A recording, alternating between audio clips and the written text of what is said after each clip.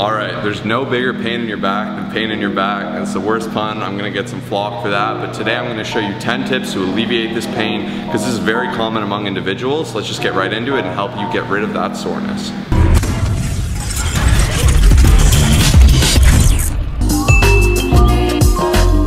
So the first issue and misconception of back pain, number one, is to actually change your understanding of it. A lot of people when they have lower back chronic pain, they feel they need to rest and kind of just sit down and slouch out and kind of just wait for it to heal.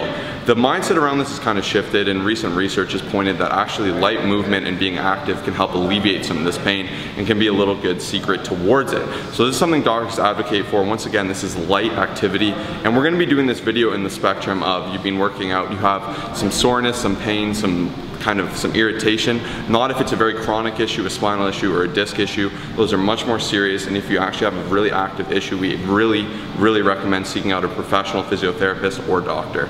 Saying so, let's get to number two.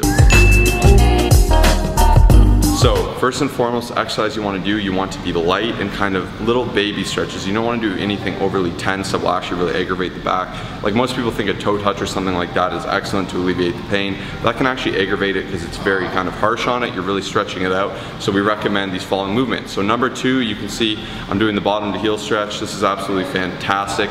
I'm just basically curving my spine, pushing into my spine. So I'm kind of hunching it almost like a cat, really stretching out to that child's pose, arcing up and pushing my chest through, and just really contracting it lightly and just slowly warming up that area to kind of alleviate that pain.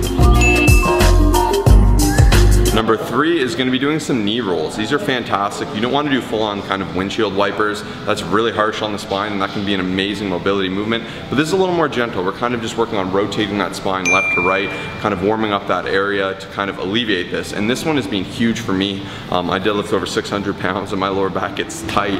It's a constant battle for me. So doing these stretches really helps kind of make it bearable and withstandable as opposed to me wanting to just completely die from the pain. Number four, back extensions. So as you can see, I'm on my elbows here. I'm pushing into that spine, really tightening everything out and extending. It's very similar to that second movement I showed you, but it's another different one to kind of work that spine in a little different way. A common question we get asked when we make these videos is how many sets of these should I do? And my best answer is I recommend doing about 10 to 15 of each. However, if you still feel a lot of pain and you have more time, do as many as it takes, as many till you feel that area loosening up and being active. Number five, we got pelvic tilts. This is a really small micro movement, but it's absolutely incredible. So essentially, as you can see, I kind of have a little triangle with my feet here. I have my spine pushed in. I have my scapula back. I'm rolling those shoulders back, and I'm working on lifting my belly button up while contracting my scapula back to kind of get this arcing motion here. And I'm pushing into that lower back gently. You don't want to do this too aggressively, but you just slowly want to stretch it out, contract it, expand it, contract it, expand it. As you can see, Kyle has his hands up. So long as you can hold your hands up, maybe have 5 pounds of counterweight pushing down on your chest so you can arc against that. Once again, do this carefully, but it's absolutely incredible for just kind of arcing it out, warming it up, and getting it moving. And number six, this is the dead hang. Your arms are gonna be straight, and this is fantastic to do after a workout. And essentially what you're gonna be doing is just hanging there, letting everything just kind of loosen up and lengthen within your body, and especially your back. And one quick word of advice, guys, don't tweak your neck around or do any fast movements. Just chill out and just lengthen out. So get it done.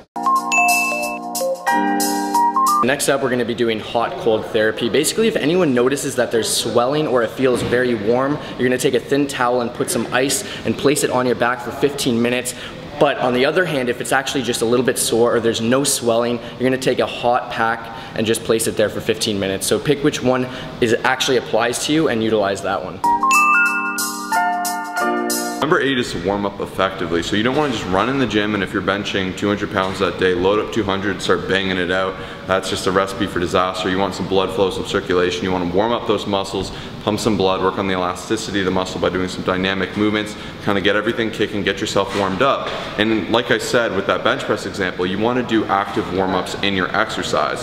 So whatever your first exercise is, whatever muscle group I'm working, like let's say I'm going to do dumbbell press for 100 as a random example, I'll perhaps start by doing some push-ups, then I'll do some 30-pound dumbbells, some 60-pound dumbbells, then I will work up to those 100 pounds, just kind of even get my mind muscle going, get everything working within that so that I'm actually active and comfortable within the exercise, so I'm not doing something irregular, weird, and blowing out my back early.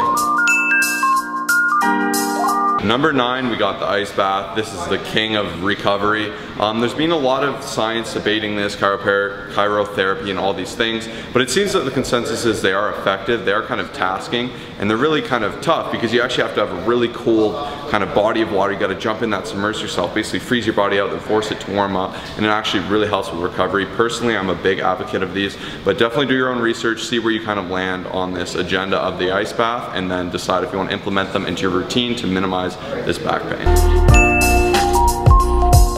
And last but not least, number 10, this is probably the most important one, is make sure every exercise you're doing is done properly. If you're going in and you're doing deadlifts, but you're not lifting with your legs, you will feel back pain. So we actually put together 35 exercises to help you have a personal trainer in your pocket. So every time you go in, you're like, am I doing the deadlift properly? Am I doing the dumbbell row properly?